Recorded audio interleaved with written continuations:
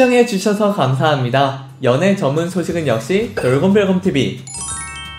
안녕하세요, 돌곰별곰TV입니다. 이번 시간은 오마이걸에 대한 소식을 전해드리겠습니다. 첫 번째 소식입니다. 오마이걸이 무더위를 날려버리는 청량감으로 돌아와 팬들을 기쁘게 했습니다. 오마이걸은 지난 16일 방송된 SBS 인기가요에서 타이틀곡 던던댄스의 컴백 무대를 성공적으로 꾸몄는데요. 무대에 앞서 오마이걸은 1년 1개월 만에 컴백이다. 많은 사랑 부탁드린다. 라며 컴백 소감을 밝혔습니다. 이어 타이틀곡 던던댄스는 경쾌한 리듬과 한번 들으면 귀에 쏙쏙 박히는 곡이라며 포인트 안무는 관자놀이에 토끼 손을 올려주고 트위스트를 추면서 한 바퀴 돌아주면 된다. 라고 동작과 함께 설명했습니다. 이날 오마이걸은 승희와 효정의 귀를 탁 트이게 하는 청량한 보컬과 멤버들의 시원시원한 안무가 인상적이었습니다. 알록달록한 색감의 무대 세트 위에서 오마이걸은 캠핑에 놀러온 듯한 콘셉트로 흥이 가득한 무대를 선보였습니다. 두 번째 소식입니다. 오마이걸이 사이코러스에서 남다른 예능감을 뽐내 시청자들의 배꼽을 잡게 했습니다. 지난 16일 방송된 TVN 코미디 빅리그에서는 사이코러스의 오마이걸이 출연했는데요. 효정은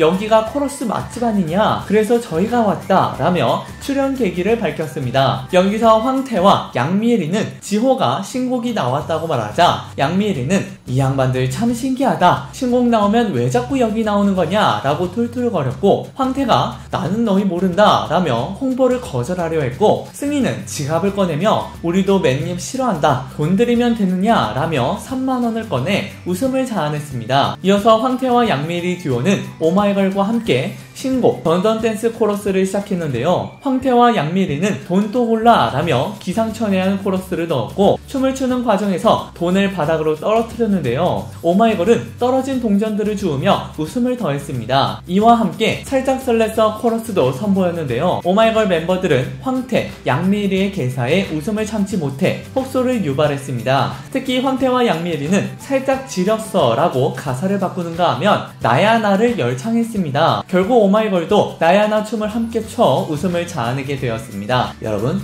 구독과 좋아요 잊지 마세요.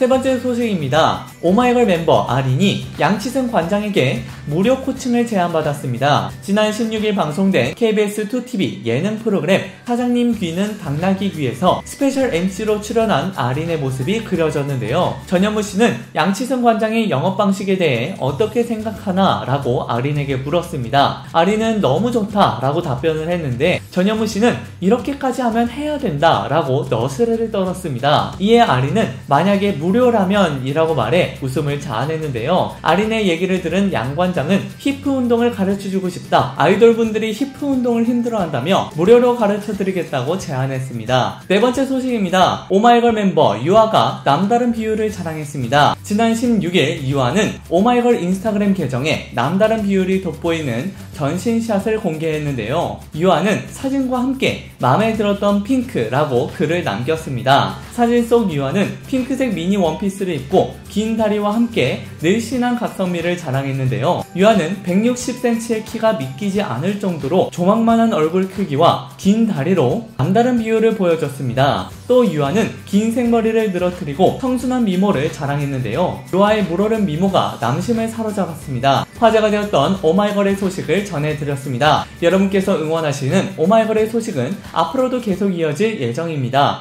여러분들의 좋아요와 구독은 큰 힘이 됩니다. 열심히 노력하겠습니다. 지금까지 돌곰별곰TV였습니다. 감사합니다.